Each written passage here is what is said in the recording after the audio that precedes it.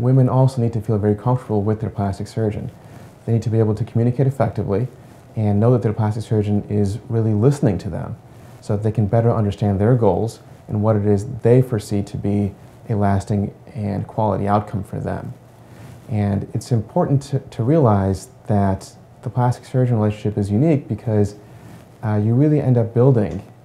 very long-standing and trusting relationships with people. It's also important to pick a plastic surgeon who is a leader in their field and who focuses on breast reconstruction and is recognized by their peers and has published, because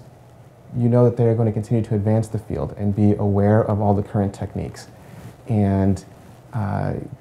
be able to give a woman the absolute newest, best outcome that will last.